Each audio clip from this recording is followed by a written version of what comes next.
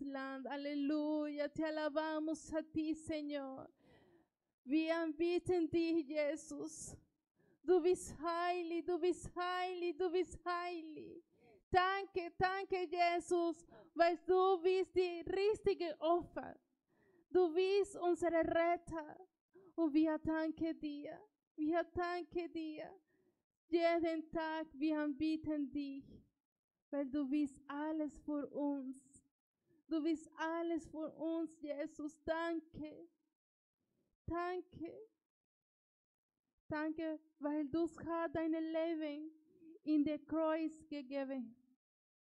Danke, Jesus. Danke, Jesus. Te alabamos, Señor. Te damos las gracias, Jesús, por dar tu vida allí en la cruz del Calvario. Gracias por dar tu vida allí.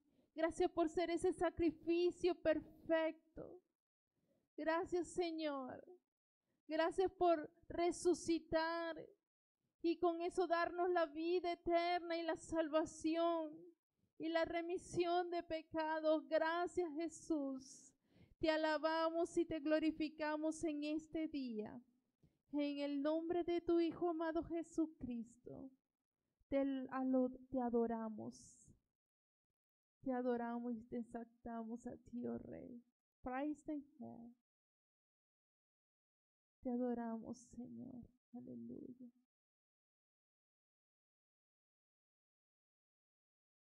In diesem Moment, wir leiden unseren Pastor Stefan.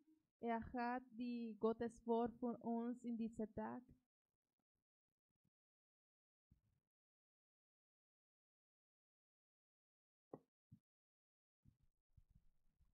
Gracias, Señor, por este día. Gracias por mi hermano esposo, quien es el que tiene el compromiso de dar la disertación de tu mensaje en este día. Que no sean palabras de hombre, Dios, sino que sean tus palabras a través de él.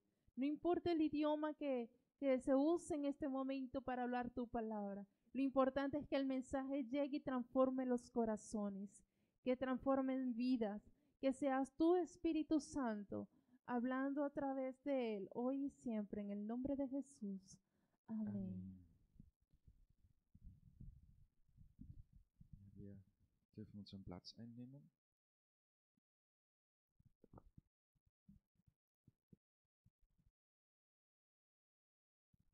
Ja, herzlich willkommen zu unserem heutigen Oster Gottesdienst.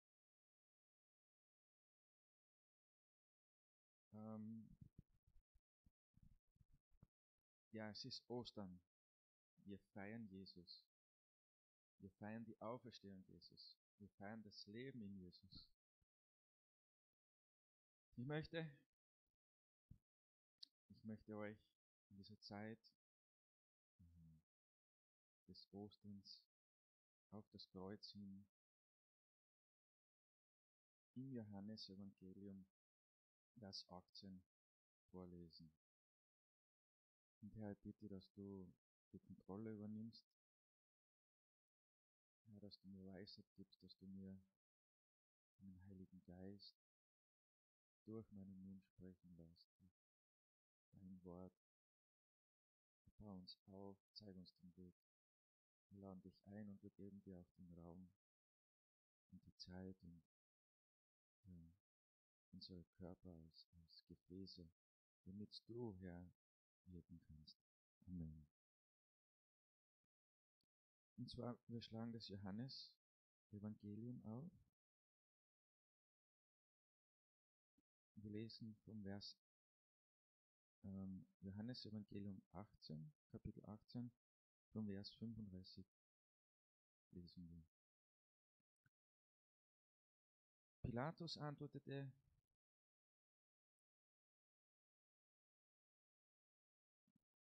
Bin ich denn ein Jude? Dein Volk und die obersten Priester haben dich mir ausgeliefert. Was hast du getan? Jesus antwortete: Mein Reich ist nicht von dieser Welt. Wäre mein Reich von dieser Welt, so hätten meine Diener gekämpft, damit ich den Juden nicht ausgeliefert werden würde. Nun aber ist mein Reich nicht von hier.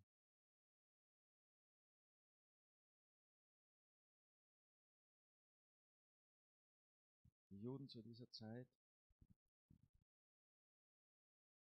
sie wollten einen König haben. Sie wollten einen König wie den Saul haben. Wir sind in der Reise in unserem Alten Testament beim König Saul. Die Juden haben sich einen menschlichen König, einen großen König, einen starken König auserwählt. Und als der Messias kam, als Jesus kam, er kam nicht so, wie die Juden es sich vorgestellt hatten. Und als seine eigenen Landsleute ihn zu dem Volk, zu dem er gekommen war, sie lieferten ihn aus vor den Statthalter, weil er war ein Verbrecher. Er war ein Verbrecher in ihren Augen. Er war nicht der König, so wie sie sich selbst ihn in ihren eigenen Gedanken, in ihren eigenen Vorstellungen gemacht hatten. Und Jesus erklärt es in diesem Vers, mein Reich ist nicht von dieser Welt. Wäre mein Reich von dieser Welt, so hätten meine Diener gekämpft. Als sie ihm im Garten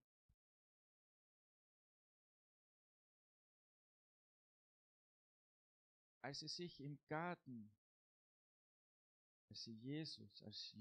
Jesus mit einem Kuss betrogen und überführt hatte,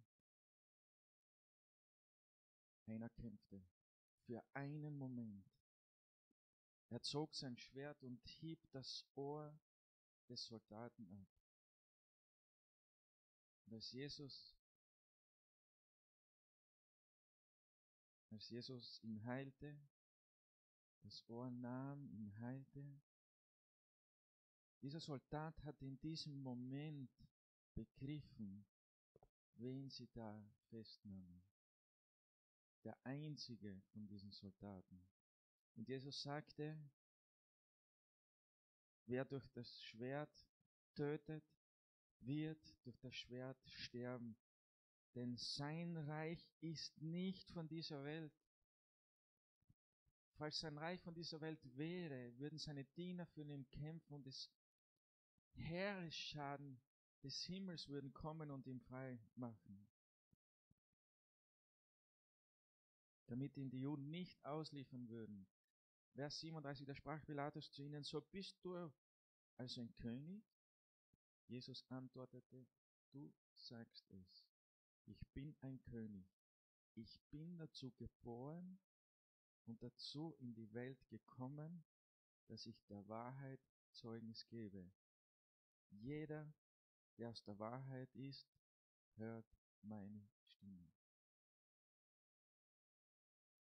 Jesus ist in die Welt gekommen. Er ist geboren dazu, in diese Welt zu kommen. Er, der König.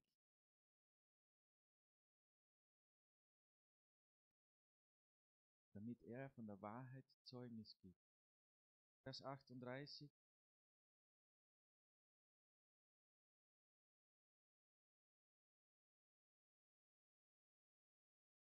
Was ist die Wahrheit? Und nachdem er gesagt hatte, ging er wieder hinaus zu den Juden und sprach zu ihnen. Pilatus wollte wissen, was ist die Wahrheit?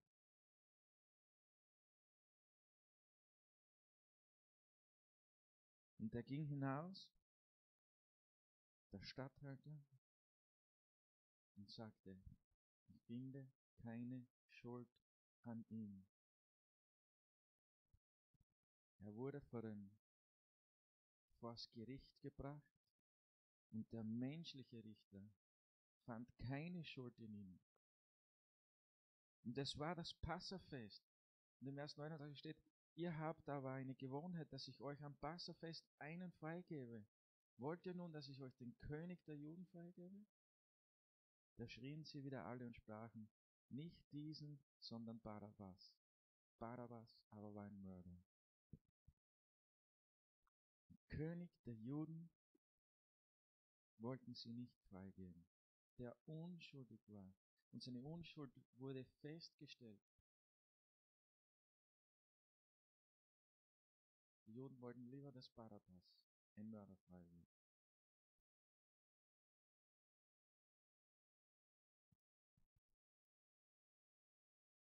Johannes Kapitel 19, Vers 1.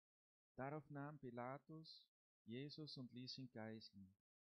Und die Kriegsknechte flochten eine Krone aus Dornen, setzten sie ihm auf das Haupt, legten ihn einen Purpurmantel um und sprachen: Sei gegrüßt, du König der Juden, und schlugen ihn ins Gesicht.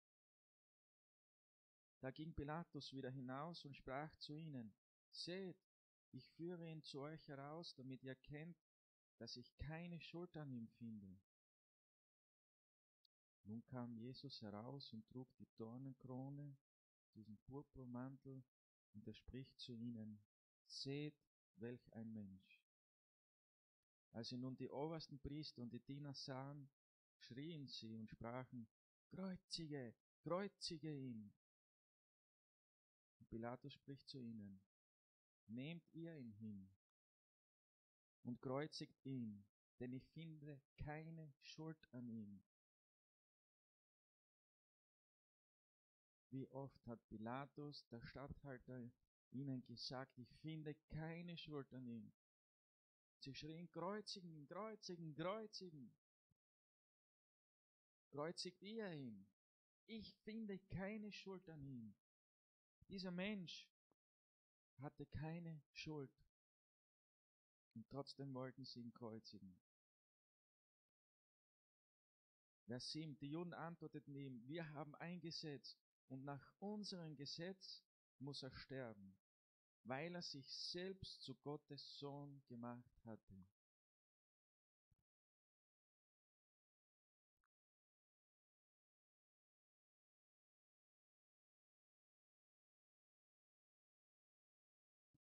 Weil er sich selbst zu Gottes Sohn gemacht hatte.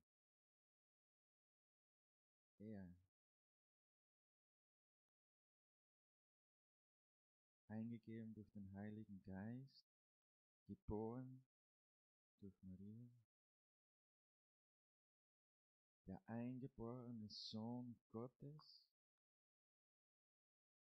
durch seine Bestimmung, durch sein Geburtsrecht, war er doch der Sohn Gottes.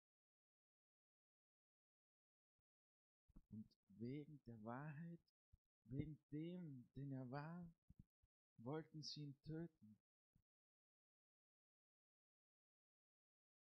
Als die Juden viele Jahre zuvor um einen König baten, die Gott in ihrer Mitte hatten, die Gott kannten und wollten einen menschlichen König haben, und sie bekamen Könige. Ja, sie bekamen viele Könige. Gottes Volk hatte viele Könige. Saul, David, Hiskia, Josia, Manasse. Ich nenne bewusst zuerst die Guten, die in den Gottesweg gingen. Aber was ist mit denen, die nicht gut waren? Es waren viele Könige, die das Volk auf den Abwegen, auf den Baalkult, es waren viele Könige, die Böses taten in den Augen des Herrn. Und deshalb kam auch das Ende der Könige. Es kam das Ende dieser Königsherrschaften. Es kam der König, von dem es steht geschrieben, er ist König der Könige.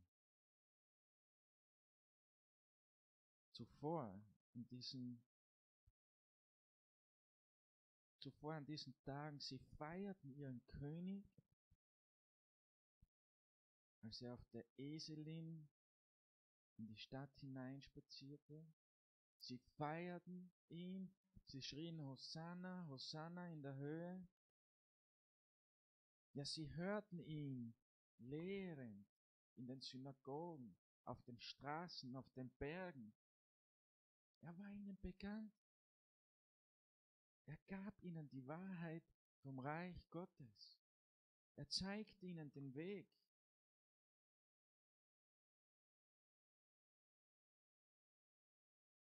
Und nun sagen sie, nach unserem Gesetz muss er sterben.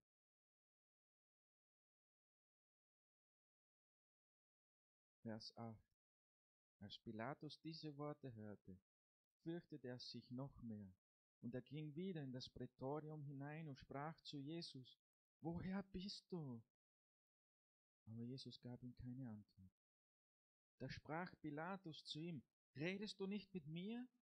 Weißt du nicht, dass ich Vollmacht habe, dich zu kreuzigen und Vollmacht habe, dich freizulassen?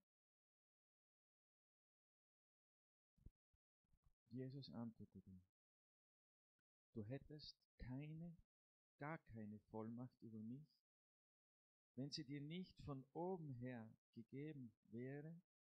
Darum hat der, welcher mir dir ausliefert, größere Schuld. Vers 12. Von da an suchte Pilatus ihn freizugeben, aber die Juden schrien und sprachen, wenn du diesen freilässt, so bist du kein Freund des Kaisers. Denn wer sich selbst zum König macht, der stellt sich gegen den Kaiser. Als nun Pilatus diese Worte hörte, führte er Jesus hinaus und setzte sich auf den Richterstuhl. An der Stätte, die Steinpflaster genannt wird, auf Hebräisch aber Gabata. Es war aber Rüsttag für das Passa, und zwar um die 6. Stunde. Und er sprach zu den Juden, seht, das ist euer König. Sie aber schrien, fort, fort mit ihm, kreuzige ihn.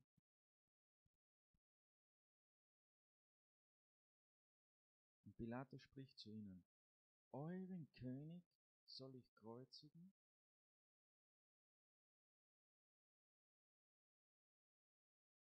Euren König soll ich kreuzigen? Die obersten Priester antworteten, wir haben keinen König als nur den Kaiser.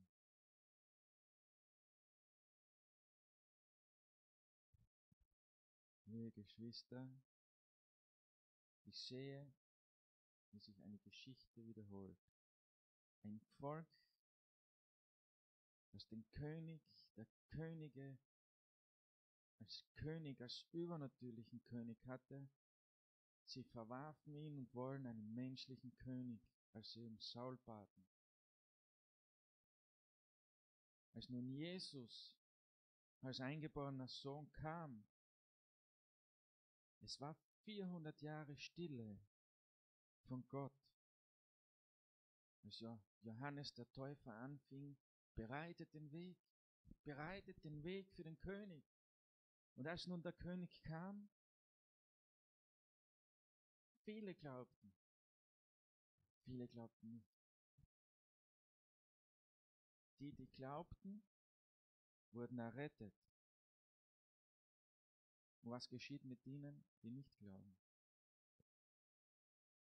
Gottes Wort sagt, dass die nicht glauben, sich selbst richten durch das Wort.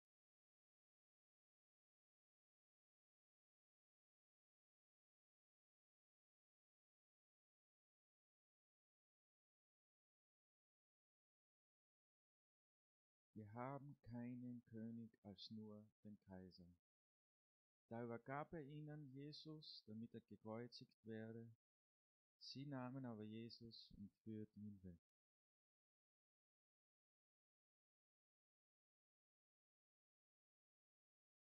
Die Kreuzigung Jesus Christus. Und er trug sein Kreuz und ging hinaus zur sogenannten Schädelstätte, die auf Hebräisch Golgatha heißt. Dort kreuzigten sie ihn und mit ihm 2 andere zu beiden Seiten, Jesus aber in der Mitte. Pilatus schrieb eine Überschrift.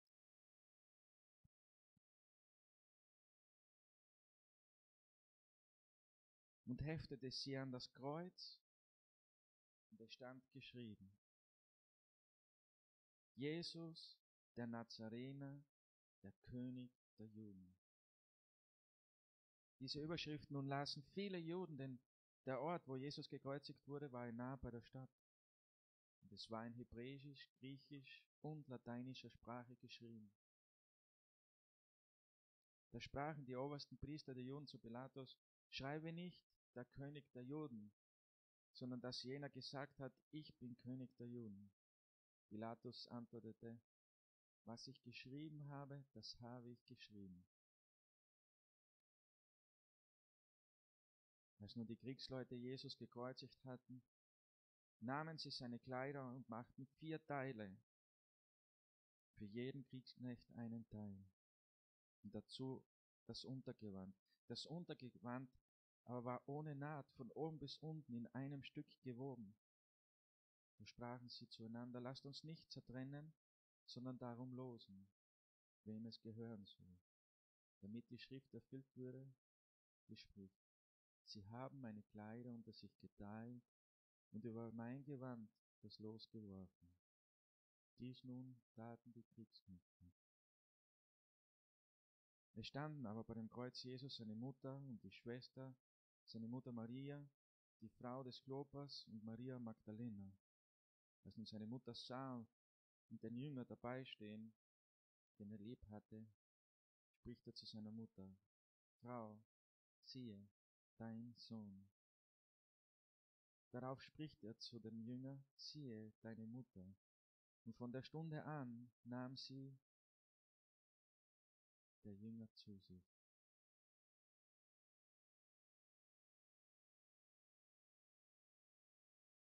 Liebe Gottes, er wusste, er musste gehen. Es war Zeit, um seine Bestimmung zu erfüllen, die Zeit auf dem Kreuz, das Wunderwerk zu vollbringen.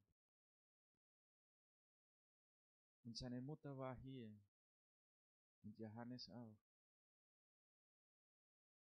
Und seine Zeit war, dass er ging. Aber er sagte zu seiner Mama: Was sagt er? Frau, siehe, dein Sohn. Er musste gehen. Er wusste, dass es für eine Mutter schwer sein wird, sein eigenes Kind gehen zu lassen. Ja, aber sogar für das hatte Jesus eine Bestimmung.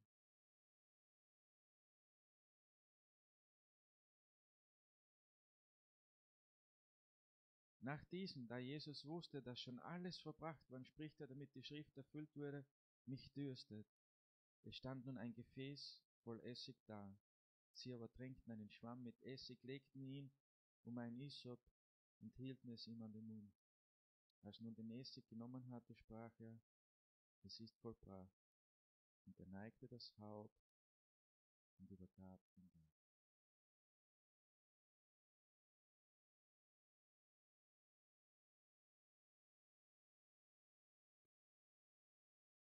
Es ist vollbracht. Als Jesus im Garten Gethsemane war, mit seinen Jüngern und betete, er kündigte es an, der Menschensohn muss leiden. Für eine kurze Zeit noch bin ich bei euch, dann muss ich gehen. Er wusste seine Bestimmung, er wusste sein Schicksal. Er hatte einen göttlichen Auftrag.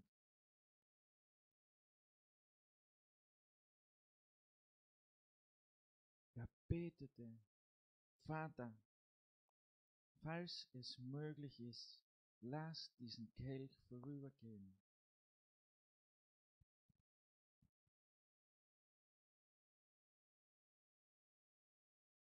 Aber es geschehe nicht mein Wille, sondern dein Wille.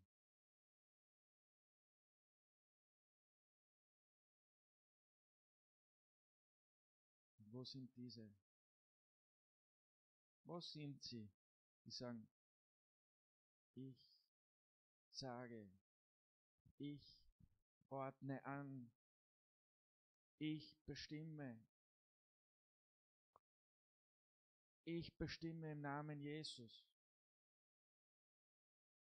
Jesus hatte sämtliche Vollmacht.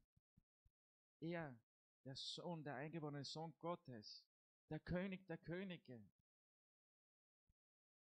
Selbst er war treu, um seine Bestimmung zu erfüllen.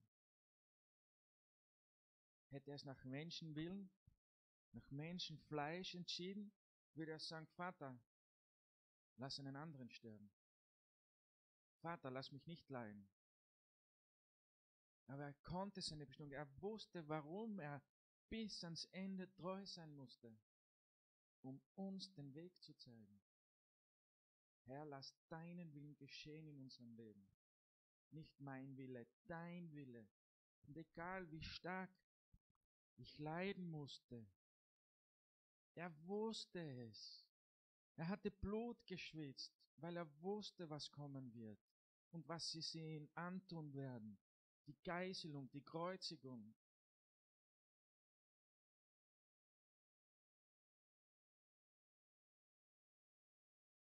Und er blieb treu bis ans Ende und es ist vollbracht. Und er neigte sein Haupt und er übergab den Geist. Vers 31.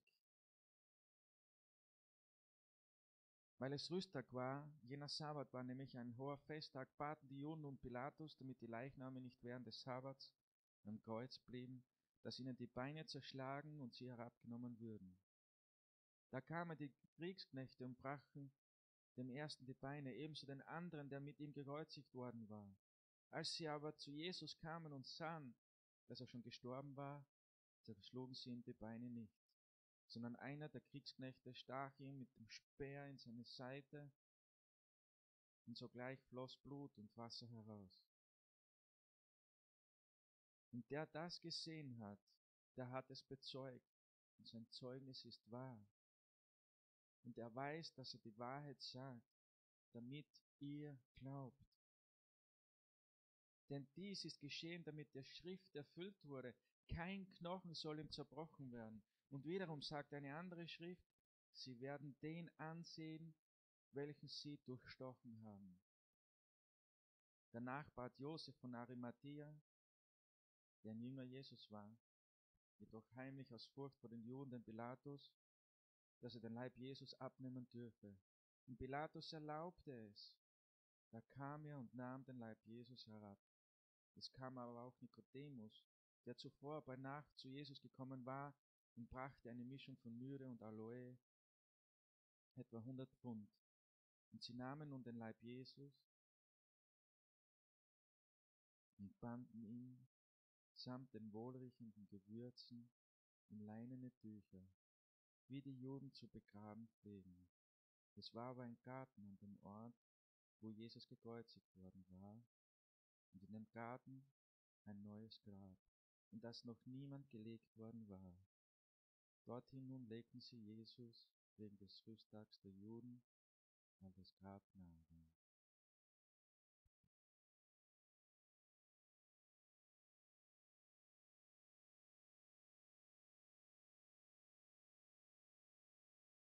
Meine lieben Geschwister, nehmt jetzt einen kurzen Moment inne. Denkt daran, was Jesus für uns leiden musste, der unschuldig war. Sie hatten ihn ohrgefeigt, sie hatten ihn angespuckt, sie hatten ihn betrogen, sie haben ihn vor den Richter geführt. Der Richter sprach ihm mehrere Male für unschuldig, und trotzdem wollten sie ihn kreuzigen. Sie wollten seinen Tod.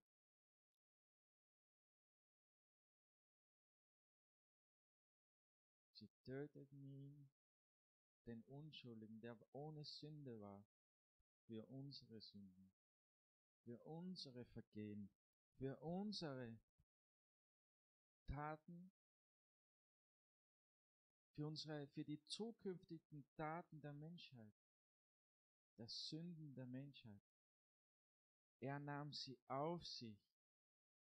Er ging aufs Kreuz für uns, damit wir an ihn glauben können. damit wir befreit sind von den Sünden, damit wir ein Leben haben. Wir müssen es nur annehmen. Wir müssen nur daran glauben, an den einzig geborenen Sohn Jesus Christus. Es ist ein Geschenk. Durch keinen einzigen Menschenwerk kann dies geschehen. Es ist ein Geschenk Gottes. Wir müssen es nur annehmen.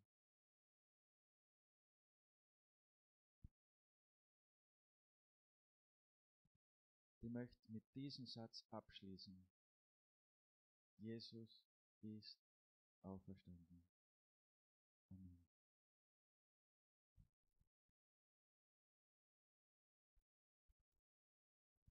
Ja, ich danke dir. Danke für dein Wort. Ich segne unsere Zuhörer an diesem Tag. Ich segne jeden Einzelnen zu diesen Ostern, dass sie mehr von dir haben, mehr Zeit mit dir und dass du ihnen neu begegnest in dieser Zeit in Jesu Namen. Amen. Amados hermanos,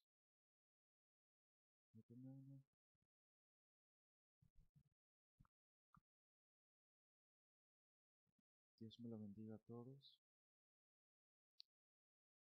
Feliz Pascua. Estamos en el tiempo, el mejor tiempo, Amén. Nosotros estamos en un viaje en el Antiguo Testamento, pero en este día quiero leerles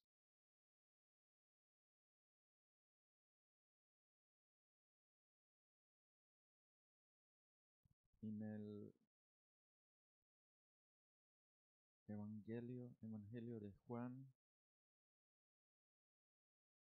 capítulo 18. Vamos a abrir nuestras Biblias, el capítulo de Juan 18, verso 33. Adelante.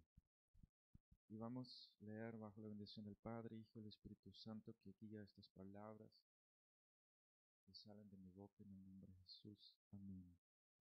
Entonces Pilato volvió a entrar en el pretorio y llamó a Jesús y le dijo: ¿Eres tú rey de los judíos? Jesús respondió: ¿dices tú esto por ti mismo, o te lo han dicho otros de mí?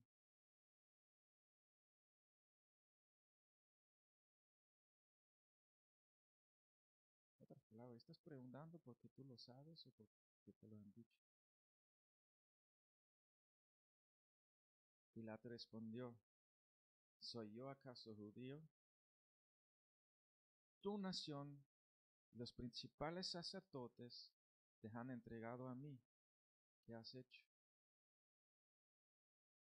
Respondió Jesús: mi reino no es de este mundo.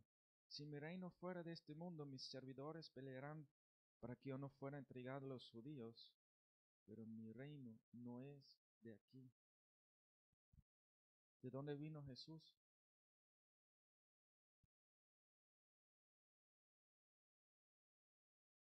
Génesis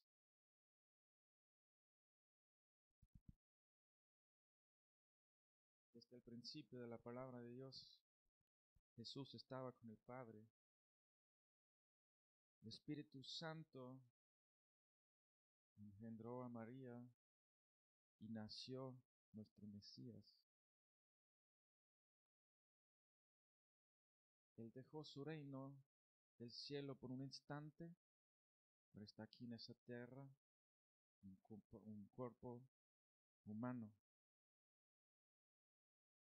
El propósito de Él era enseñarnos a nosotros el camino. Él explica: mi reino no es de este mundo, porque si fuera así, mis servidores pelearán y me liberarán de esto. En el Antiguo Testamento estamos en el viaje en este momento donde el pueblo de Israel pidió un rey humano.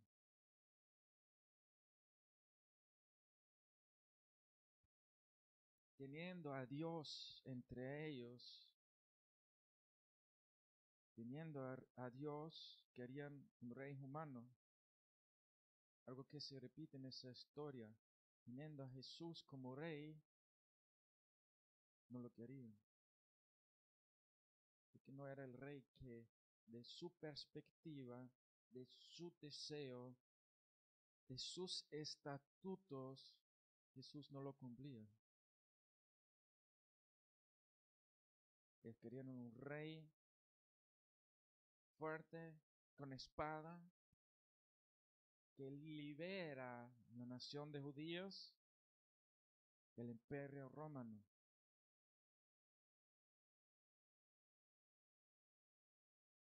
Pero este Jesús no llegó con espada de metal,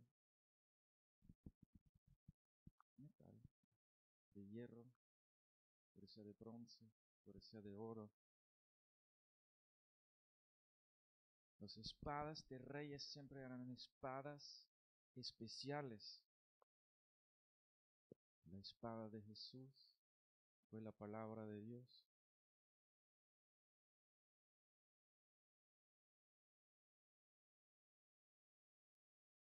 Le dijo entonces Pilatos, luego, ¿eres tú rey? Respondió Jesús, ¿tú dices que yo soy rey? Yo para esto he nacido. Y para esto he venido al mundo, para dar testimonio de la verdad. Dar testimonio de la verdad, y todo aquel que es de la verdad, oye mi voz. Todo quien es nacido de nuevo, todos aquellos que han recibido el Espíritu Santo adentro, escuchan la voz de Jesús y la oyen. 38 le dijo Pilato, ¿qué es la verdad? Les pregunto hoy a ustedes, ¿qué es la verdad? ¿Qué es la verdad en sus vidas? ¿Qué es? ¿Es la noticia de tal periódico? ¿O es la noticia de tal canal de televisor? ¿Cuál es la verdad en tu vida? ¿De qué te alimentas tú?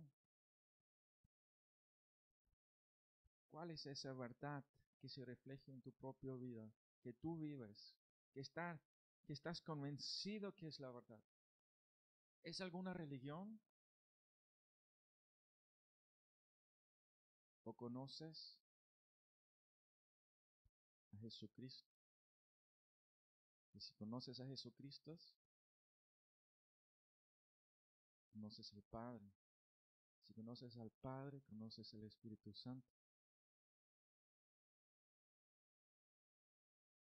Y cuando hubo dicho esto, salió otra vez a los judíos y le dijo, yo no he hallado en él ningún delito. Los judíos, manipuladores que eran, lo querían matar, pero no querían ensuciarse las manos, porque era la fiesta de Pascua. Querían Pascua, querían celebrar. Y para poder celebrar, tenían que estar limpio.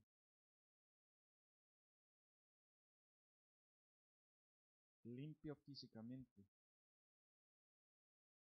Porque su consciente, ¿cómo estaba?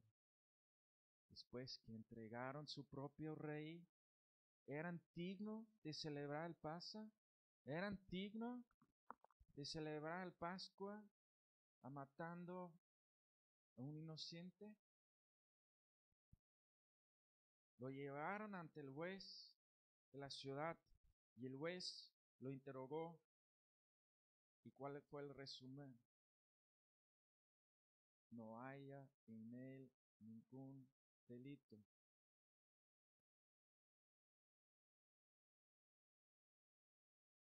Versículo 39, pero vosotros tenéis la costumbre de que os suelte uno en la Pascua.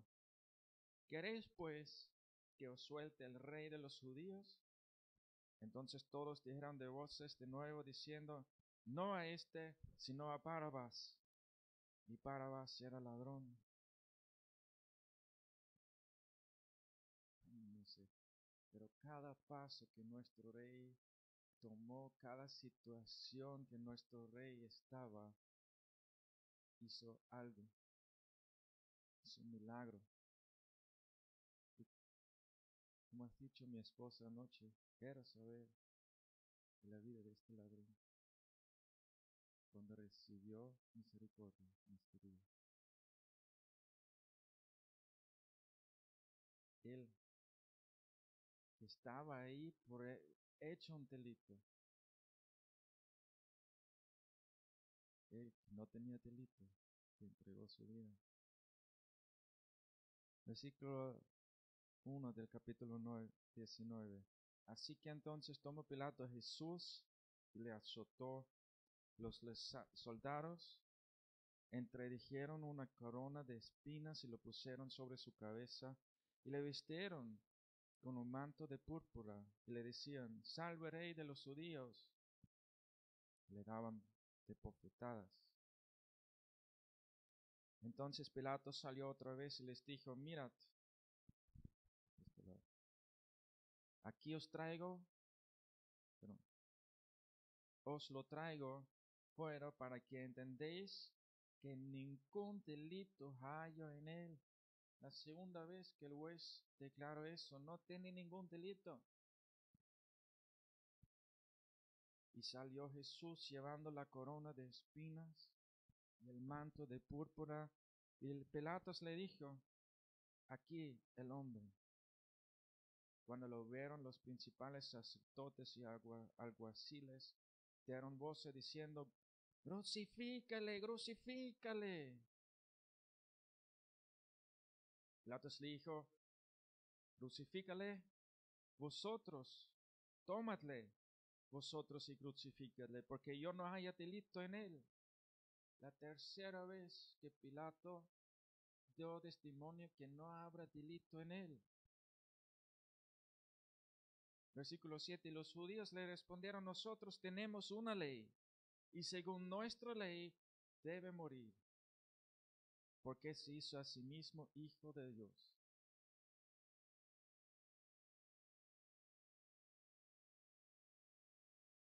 Él se hizo de sí mismo hijo de Dios. Él es el hijo de Dios. Él es el hijo de Dios desde nacimiento. Su destino, su llamado, toda su vida se trataba de este focus.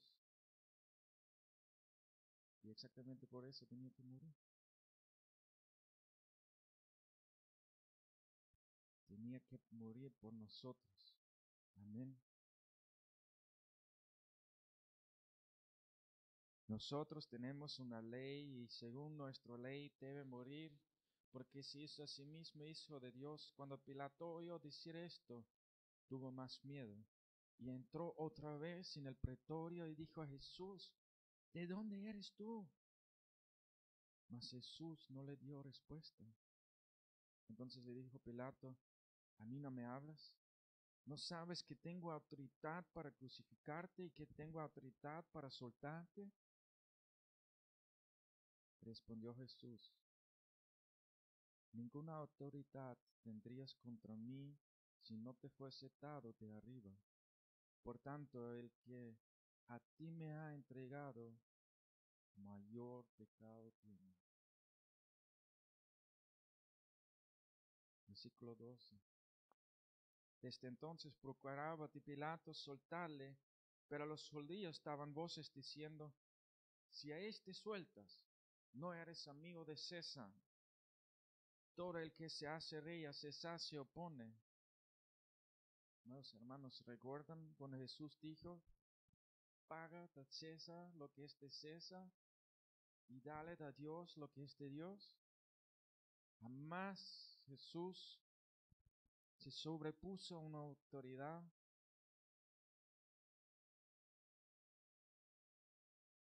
¿Entienden eso? el Rey de Reyes, el que tiene toda autoridad, que tiene todo el poder, se humilló y reconoció las autoridades de la tierra que son puestos de arriba. ¿Y acaso ustedes?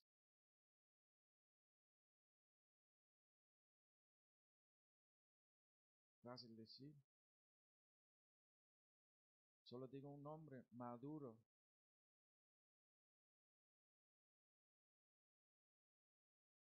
Y nuestro deber es orar por las autoridades. También son almas.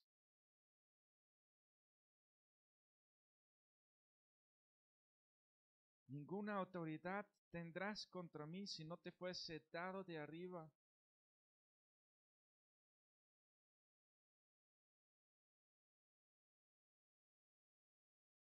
Personas de hoy dicen: yo digo, yo declaro,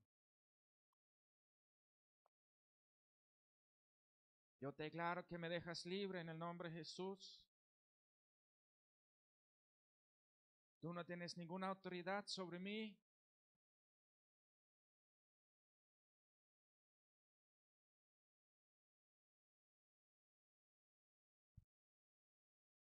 Amados hermanos, en cada palabra, en cada acción de nuestro Señor Jesús podemos aprender. Yo no lo digo que yo estoy ya en este nivel. Yo necesito aprender mucho más. Pero cada día veo el ejemplo de Jesucristo. ¿Quieres ser cristiano? ¿Quieres ser un seguidor de Cristo? Tendrás que caminar como Cristo.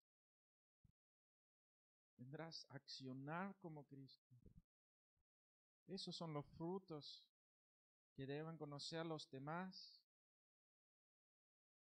Yo decreto, yo declaro, yo decido. Cuando Jesús estaba orando, dijo: papá,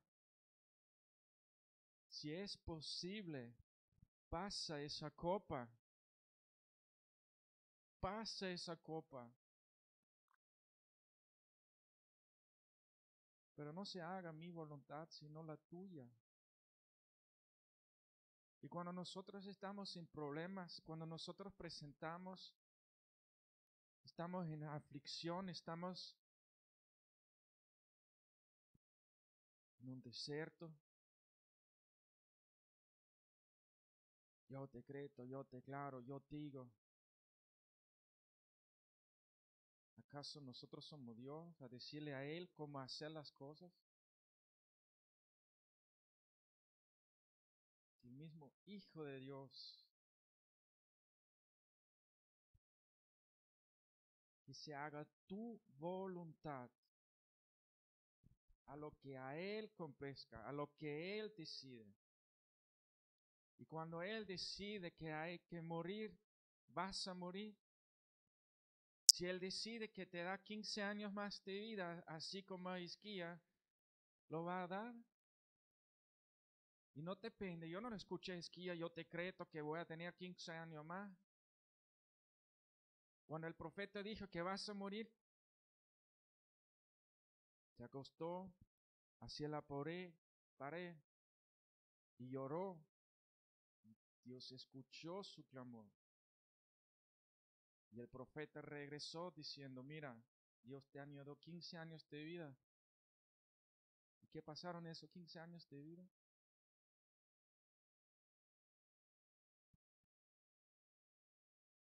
El tiempo de Dios es perfecto. Que se haga su voluntad. Que se haga su palabra realidad en nuestras vidas. Yo decreto,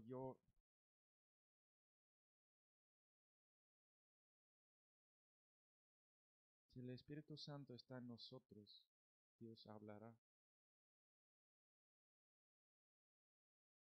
Pero no con soberbios, sino es humilde de corazón.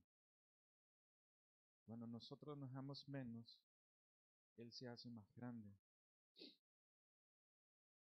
La naturaleza humana siempre quería dirigir, siempre quería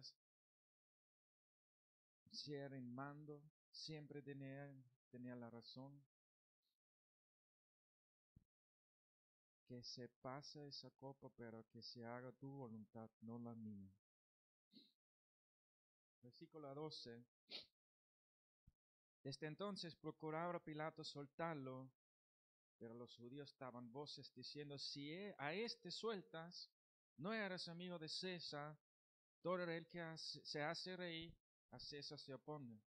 Entonces Pilato, oyendo esto, llevó fuera a Jesús y se sienta en el tribunal, en el lugar llamado el enlosado,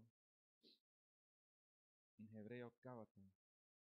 Era la preparación de la Pascua, y como a la hora sexta, entonces dijo a los judíos: he aquí vuestro rey.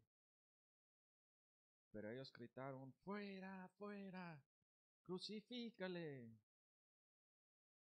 Pilato les dijo: a vuestro rey he de crucificar. Respondieron los principales sacerdotes: no tenemos más rey que César. Así que entonces lo entregó a ellos para que fuese crucificado.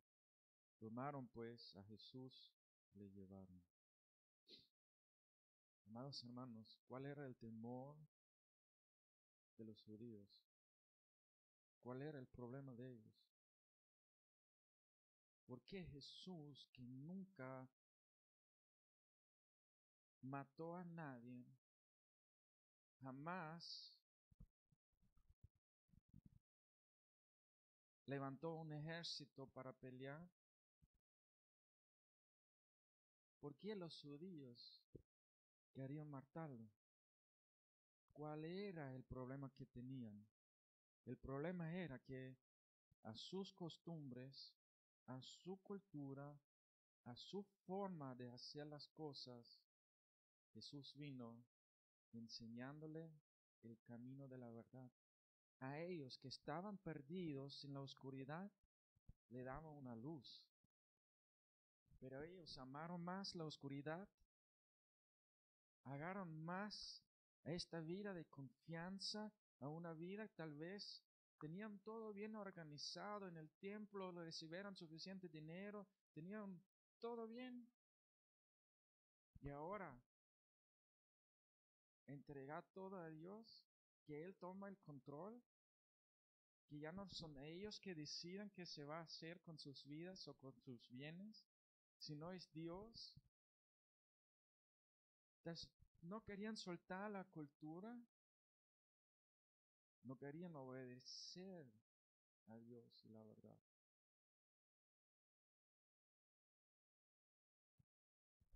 Por eso ha de morir.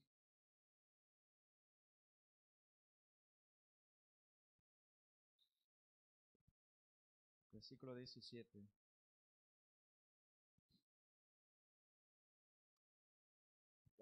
Versículo 16. Aquí, así que entonces le entregó a ellos para que fuese crucificado. Tomaron pues a Jesús y le llevaron. Y él, cargando su cruz, salió al lugar llamado de la calavera, en hebreo Gólgota. Y ahí le crucificaron, y con él otros dos, uno a cada lado, Jesús en el medio. Escribió también Pilato un título que se puso sobre la cruz, el cual decía: Jesús Nazareno, Rey de los judíos. Y muchos de los judíos leyeron ese título porque el lugar donde Jesús fue crucificado estaba cerca de la ciudad. Y el título estaba escrito en hebreo, en griego y latín, para que todos entiendan. Para que todos entiendan qué se ha hecho ahí en la cruz, que crucificaron su propio rey. Dijeron a Pilato los principales sacerdotes de los judíos: no escribas rey de los judíos, sino que él dijo soy rey de los judíos. Respondió Pilato: lo que he escrito, he escrito. Y cuando los soldados hubieron crucificado a Jesús, tomaron sus vestidos y hicieron 4 partes, una para cada soldado. También tomaron su túnica, la cual era sin costura, de un solo tejido, de arriba hasta abajo. Y entonces dijeron entre sí: no lo partamos, sino echamos suerte sobre ella, a ver de quién será. Esto fuera para que cumpliese la escritura que dice: repartieron entre sí mis vestidos, y sobre mi ropa echaron suerte. Eso dice en el Salmo 22:18. Y así lo hicieron los soldados. Estaban junto a la cruz de Jesús su madre y las hermanas de su madre, María, mujer de Cleofas, y María Magdalena. Cuando vio Jesús a su madre y al discípulo a quien él amaba, que estaba presente, le dijo a su madre: Jesús sabía: ya me tengo que ir, mamá, pero te voy a dejar algo. Te voy a dejar algo. Mujer, he ahí tu hijo. Después dijo al discípulo: he ahí a tu madre. Amor. Y desde aquella hora el discípulo la recibió en su casa. Después de esto, sabiendo Jesús que ya todo estaba consumado, dijo, para que la escritura se cumpliese: tengo sed. Y estaba ahí en una vasija llena de vinagre. Entonces ellos empaparon en vinagre una esponja y, lo poniéndola en un hisopo, se le acercaron a la boca. Hermanos, quiero que cuando ustedes ahorita vayan a tratar, vayan a hacer deporte, no toman agua. Hacen eso 1 hora de deporte sin tomar agua. Regresan y agarran ese vinagre y pruébanlo. Después me dicen cómo es. Y van a entender lo que dice aquí: cuando tengo sed, le dieron vinagre. El reto nuevo de TikTok o Facebook, el retro vinagre. Y estaba ahí una vasija llena de vinagre. Entonces ellos empaparon el vinagre, una esponja, y poniéndola en un hisopo, y se la acercaron a la boca. Cuando Jesús hubo tomado el vinagre, dijo: consumado es. Y habiendo inclinado la cabeza, entregó el espíritu.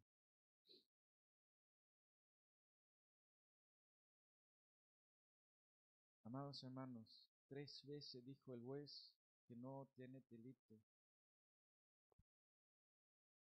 Cuando él oró: pásase esa copa, y él sabía que lo van a exculpar, que van a bofetar, que van a levantar falsos testigos, que van a querer transfigurar la verdad en una mentira, que lo van a llevar al juez.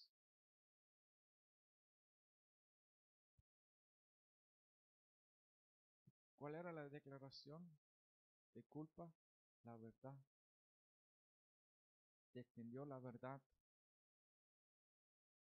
El juez lo vio, no halló. No solo él, amados hermanos, también a dónde llevaron Jesús también. Cuando lo arrestaron,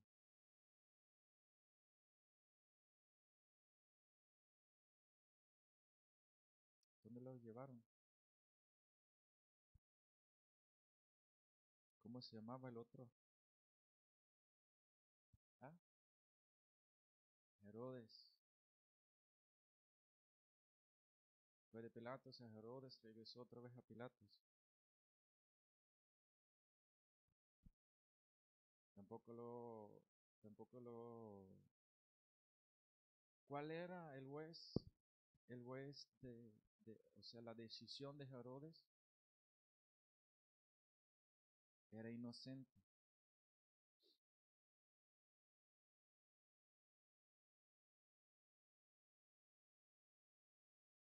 Sabemos la película de la Pasión de Cristo. Vemos cómo lo dejaron, cómo lo pegaron, cómo lo maltrataron. Si no lo conocen esa película ahorita, venlo, es un buen tiempo a ver esa película, creo. Por defender la verdad, por defender lo que Él es, por defender a nosotros. Cuando alguien me dice qué es amor, amor es entregar su vida para alguien más. Creo que es el acto de amor más grande que alguien puede hacer. Y Jesús hizo este acto de amor en la cruz del Calvario. Entregó su cuerpo, su sangre, para que nosotros que somos culpables, nosotros que somos pecadores, porque no hay ni uno que no es pecador. A través de Jesús podemos tener una vida santa, pero eso no cambia que fuimos pecadores santos. Eso no cambia que somos pecadores y que necesitamos a Jesús. Y por el amor hacia nosotros, a todo, no solo ahorita, hace 2000 años, a todas estas personas que vivieron en este mundo. No importa si es negro, si es chino, si es blanco, catire, si es gordo, si es espagueti, chupado. No importa si es hombre o mujer. No importa si es la suegra. Dios ama a todos por igual y entregó por todas nosotros su vida. Amén. Versículo 31. Entonces los judíos, por cuanto era la preparación de la Pascua, a fin de que los cuerpos no quedasen en la cruz en el día de reposo, pues aquel día de reposo era la gran solemnidad, rogaron a Pilato que se le quebrasen las piernas y fuesen quitados de ahí. ¿Qué pasa cuando le quebran las piernas? Amados hermanos, está quitado con las manos enclavado en la cruz, las piernas también. Para poder respirar tenían que levantar sus piernas arriba para quitar la tensión de los brazos y hacer la respiración. Y cuando quitan y rompen las piernas, se ahogaban en sí.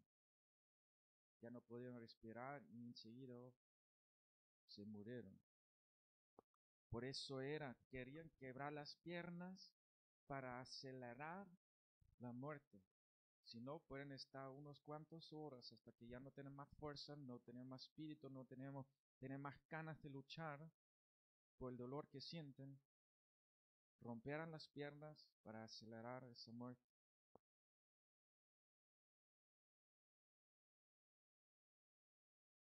Vinieron pues los soldados y quebraron las piernas al primero y asimismo al otro que ha sido crucificado con él.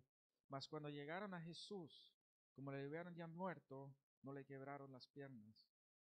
Pero uno de los soldados le abrió el costado con una lanza y al instante salió sangre y agua. Y el que lo vio da testimonio, su testimonio es verdadero, y él sabe que dice la verdad, para que vosotros también creéis. Porque estas cosas sucedieron para que se cumpliese la escritura, no será quebrado hueso suyo. Y también otra escritura que dice, mirarán al que traspasaron.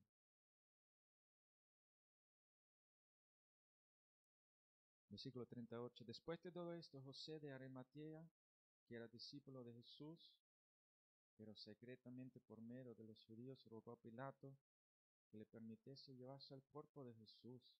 Y Pilato se lo concedió. Entonces vino y se llevó el cuerpo de Jesús. También Nicodemo, el que antes había visitado a Jesús de noche, vino trayendo un compuesto de mirra y de aloes, como 100 libras. Tomaron pues el cuerpo de Jesús, lo envolvieron en lienzos con especias aromáticas, según es costumbre sepultar entre los judíos.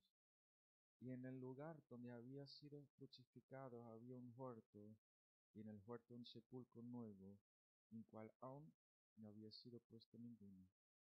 Ahí pues, por causa de la preparación de la Pascua de los judíos, y porque aquel sepulcro estaba cerca, pusieron a Jesús.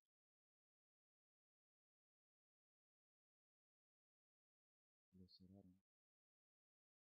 Y pusieron soldados ahí para guardar, para que no vienen a robarle.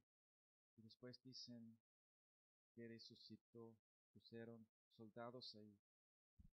Pero quiero terminar con esta frase. Él resucitó. No se quedó ahí. Él está vivo. Cuando Jesús resucitó, después María Magdalena que lo vio, después los discípulos que dijo, Él está vivo, no le creyeron. Hasta que vieron con sus propios ojos que resucitó y Jesús se quedaba ahí enseñándolos del reino. Él vive. Reciba este mensaje, reciba el milagro de la vida a través de Él. Solo tienes que creer. En el nombre de Jesús, les bendigo. Nuestra audiencia, les bendigo a todos que nos escuchan vía online. En este día les amamos, les bendecimos y estamos aquí para servirles con la palabra de Dios, que es vida, vida eterna para los que creen. Amén. Así que Dios me lo bendiga y vamos a salir de vía online. Y aquí seguimos con nuestro culto. Señor, te damos gracias por este día. Gracias, Señor, que tú eres Rey, que tú nos cuidas, que tu palabra es vida, que cada uno que escucha hoy en este día tu palabra, que sea transformado a través de tu precioso Espíritu, Señor. Toma estos corazones que son sedientos y llénalos con tu presencia. Y estos corazones que están endurecidos, Señor, aplándalos para que te escuchen. Quita todo corazón de piedra, Señor, y dales un nuevo corazón, un nuevo espíritu, una nueva vida. En el nombre de Jesucristo. Amén. Amén.